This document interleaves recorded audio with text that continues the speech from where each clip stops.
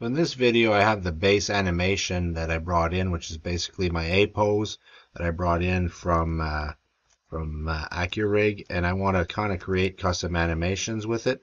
So what I'm going to do is I created a sequence, and I've dropped this character in the world outliner, and I'm just going to go and grab them.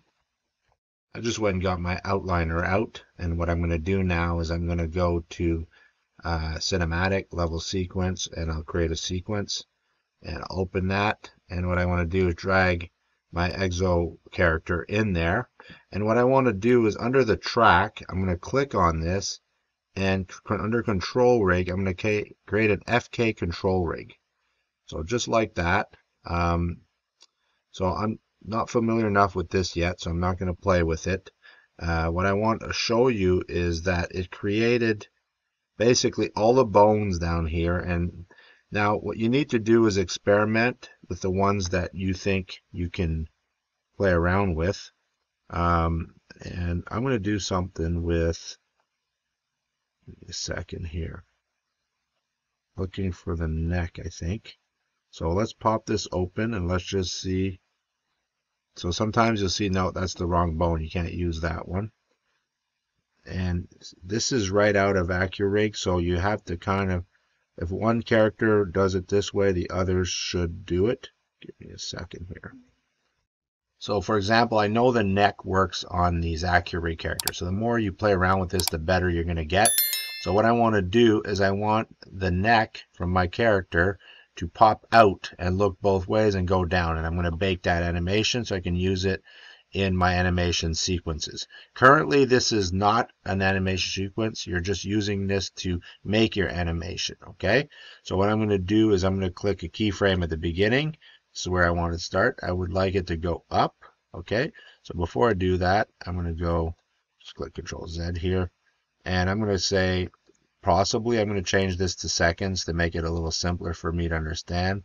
So at about this distance, I'm going to make the neck go all the way up, so like that, and let's just see if that worked. Yes, and I'm going to click that here so it can stay up there a little longer, and I'm going to go, and at this point I want to just rotate. So you're going to see here rotate. There's the one I think we need is roll. So roll means it goes here, but before you do that, don't forget to click your keyframe. So we're going to just say I want, before I do the roll, this is where it was originally, and where I want it to go at about a second is like that. And then maybe he looks both ways, and let's go here, roll the other way, and I'll just show you a quick way to go back to normal is just to zero this out. Just click 0, enter, let's enter, and it zeroes it out. And I'm going to do the same thing to make the head go back down. I'm going to just click here, move the thing forward like I did, click 0, press enter, and let's check out our animation. So we just created some kind of really funky animation. You could do some simple stuff like just move his arms. Thought we'd have a little bit of fun with that. So now what I'm ready to do is I'm ready to go right click, bake pose. Let me give me a second here. So what I want to do is right click, bake to animation sequence. I always get confused and think it's asset, but it doesn't create an animation if you do an asset. It creates something else that I'm not even sure what it does. I'll figure it out, I suppose. So I'll go head pop or something, give it a name that will be easy to identify. Maybe your students have something in mind.